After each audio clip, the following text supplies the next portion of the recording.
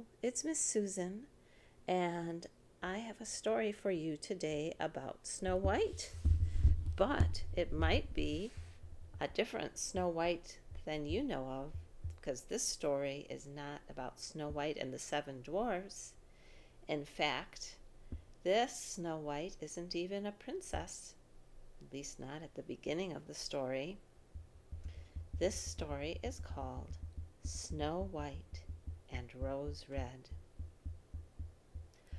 Mother of the fairy tales, take me by your silver hand. Mother of the fairy tale, take me to your shining land.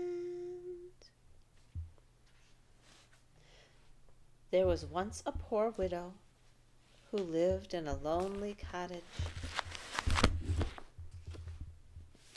In front of the cottage was a garden wherein stood 2 rose trees, one of which bore white and the other red roses. She had 2 children. One was called Snow White, and the other Rose Red, like the 2 rose trees. They were as good and happy, as busy and cheerful as ever 2 children in the world were. Only Snow White was more quiet and gentle than Rose Red. Rose Red liked better to run about in the meadows and fields, seeking flowers and catching butterflies. But Snow White sat at home with her mother and helped her with her housework, or read to her when there was nothing to do.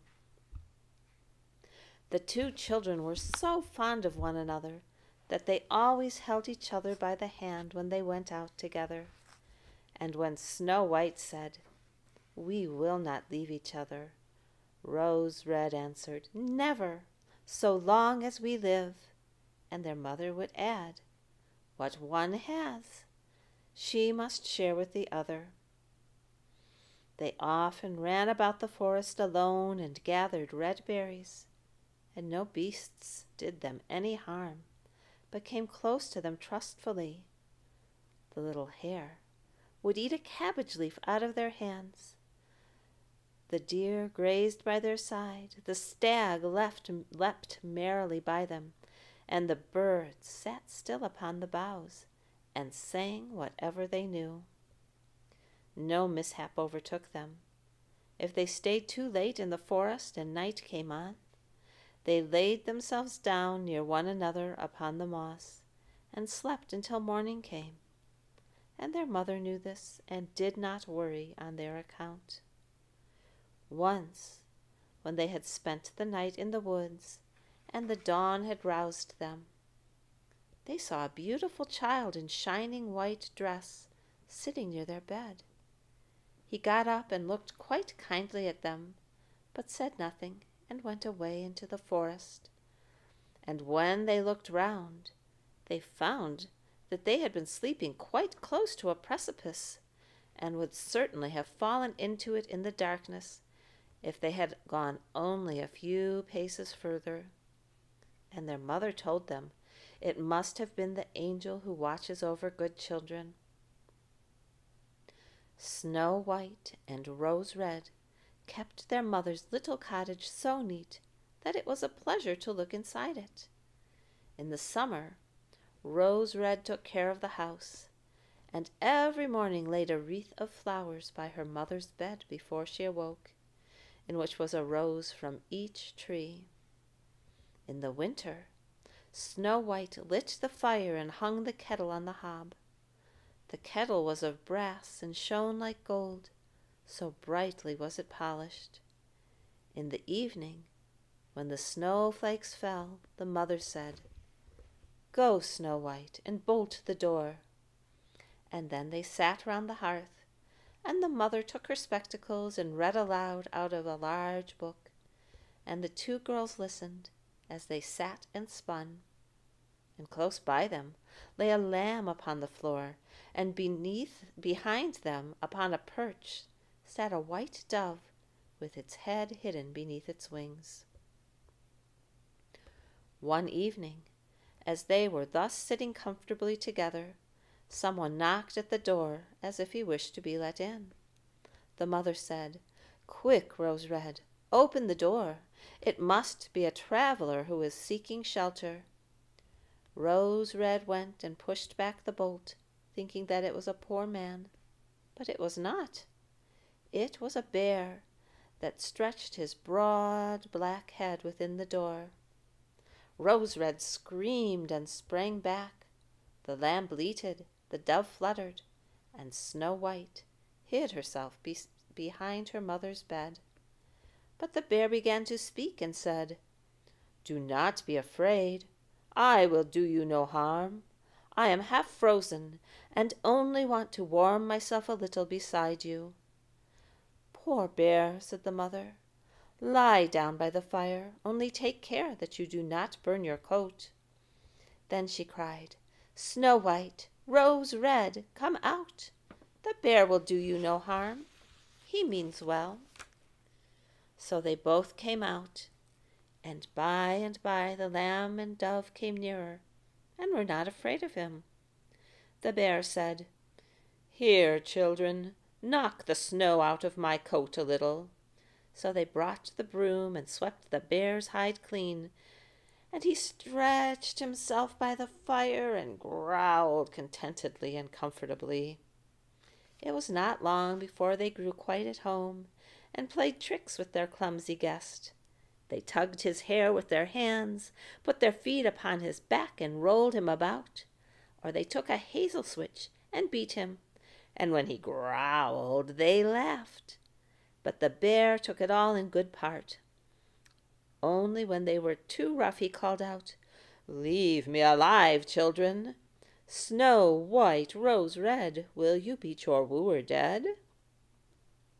When it was bedtime, and the others went to bed, the mother said to the bear, "You can lie there by the hearth, and then you will be safe from the cold and the bad weather." As soon as day dawned, the two children let him out, and he trotted across the snow into the forest. Henceforth, the bear came every evening at the same time, laid himself down by the hearth, and let the children amuse themselves with him as much as they liked. And they got so used to him that the doors were never fastened until their bear friend had arrived. When spring had come and all outside was green, the bear said one morning to Snow White, "Now I must go away and cannot come back for the whole summer." "Where are you going then, dear bear?" asked Snow White. "I must go into the forest and guard my treasures from the wicked dwarfs. In the winter, when the earth is frozen hard, they are obliged to stay below and cannot work their way through. But now, when the sun has thawed and warmed the earth, they break through it and come out to pry and steal, and what once gets into their hands and in their caves does not easily see daylight again." Snow White was quite sorry at his departure, and as she unbolted the door for him, and the bear was hurrying out, he caught against the bolt, and a piece of his hairy coat was torn off, and it seemed to Snow White as if she had seen gold shining through it. But she was not sure about it. The bear ran quickly away, and was soon out of sight behind the trees.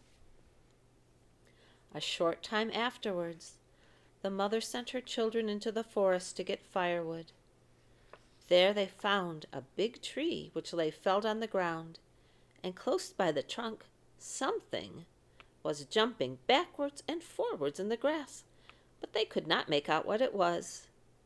When they came nearer, they saw a dwarf with an old withered face and a snow-white beard a yard long. The end of the beard was caught in a crevice of the tree, and the little fellow was jumping about like a dog tied to a rope, and did not know what to do. He glared at the girls with his fiery red eyes and cried, "Why do you stand there? Can you not come here and help me?" "What are you up to, little man?" asked Rose Red. "You silly prying goose," answered the dwarf. "I was going to split the tree to get a little wood for cooking. The little bit of food that we people get is immediately burnt up with heavy logs. We do not swallow so much as you coarse, greedy folk. I had just driven the wedge safely in, and everything was going as I wished, but the cursed wedge was too smooth, and suddenly sprang out, and the tree closed so quickly that I could not pull out my beautiful white beard. So now it is tight in, and I cannot get away, and the silly, sleek, milk-faced things laugh. Ugh! How odious you are!" The children tried very hard, but they could not pull the beard out. It was caught too fast. "I will run and fetch someone," said Rose Red. "You senseless goose," snarled the dwarf. "Why should you fetch someone?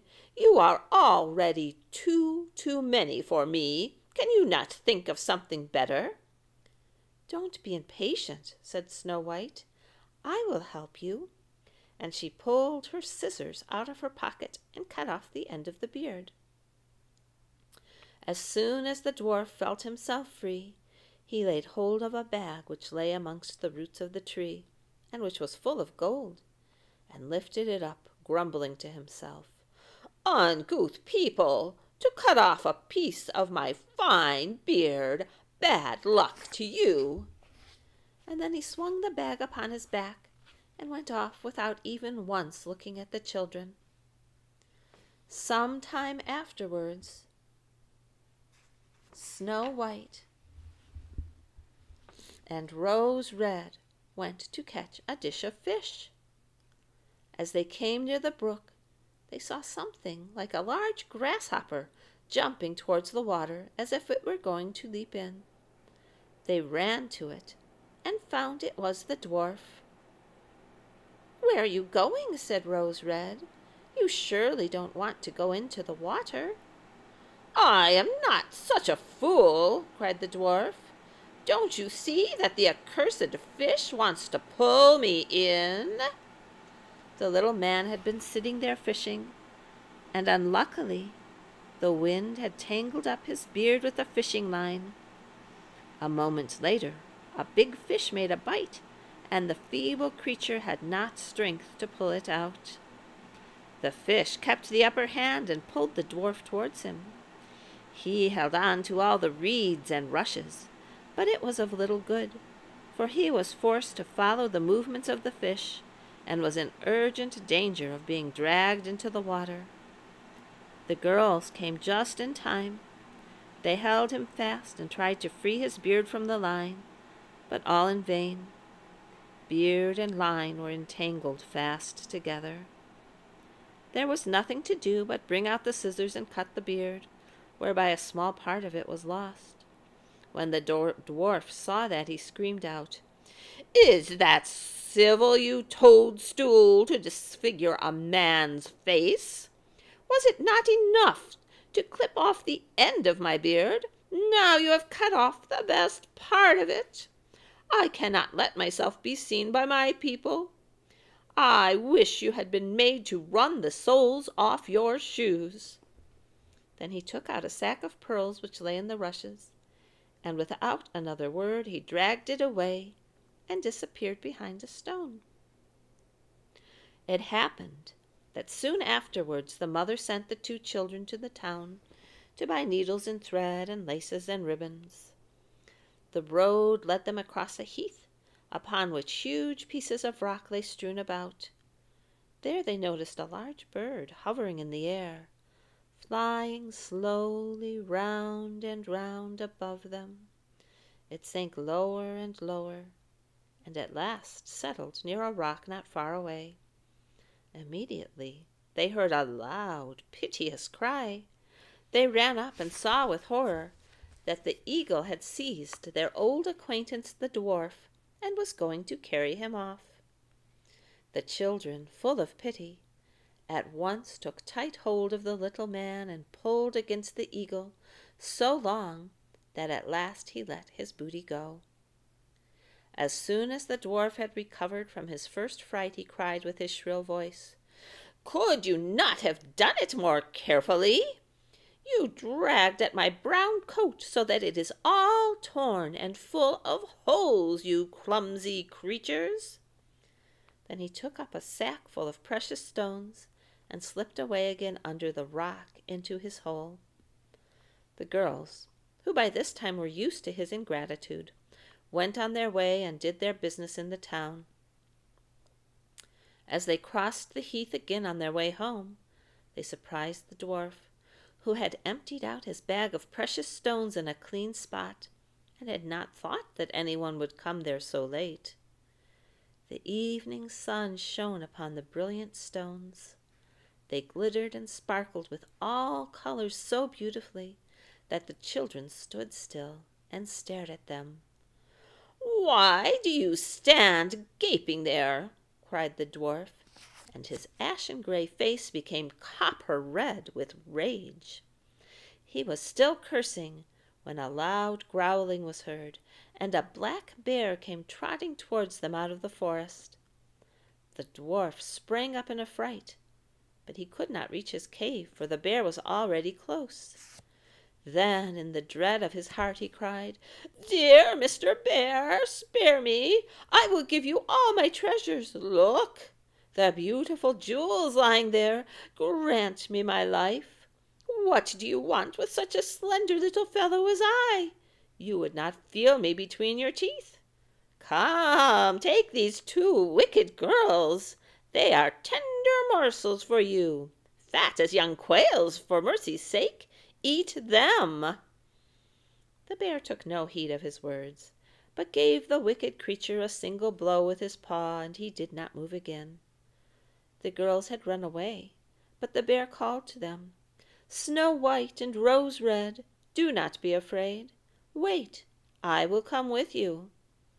Then they recognized his voice and waited, and when he came up to them, suddenly his bearskin fell off, and he stood there, a handsome man, clothed all in gold.